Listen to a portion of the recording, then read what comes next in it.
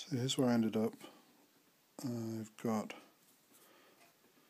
3 of these little LEDs just to try this technique out, sitting on, if we could focus please, foil tracks, and I've got 2 of these 3-volt coin cell batteries here,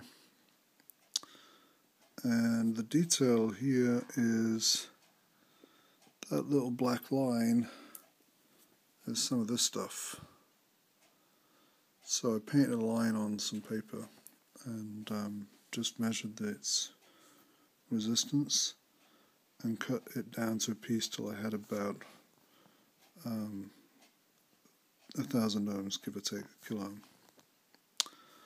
And so that's working pretty nicely. I'm going to leave it overnight to see. This is just regular sticky tape. See if that tape warms up a little bit and see if any of the connections break. I mean, you know, the connections aren't great, obviously. All you got to do is jiggle it a little bit and you're going to lose something. But I think actually you can get permanent sticky tape that they use for, you know, like permanent assembly. So you could also do that. Anyway, so this is the beginning of something that I've been wanting to work on.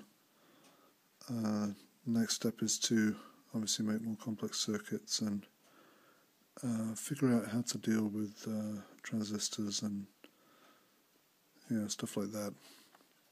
But putting these LEDs on here was super simple. I just got these tiny little suckers, those little SMD ones, and they'll be a pain to solder, obviously, but by just dropping them onto some tape and then aligning the tape onto the tracks, that was, you know, it was really straightforward. And I mean, these are probably too fiddly, but what I'm shooting for is something that the kids could do, I think.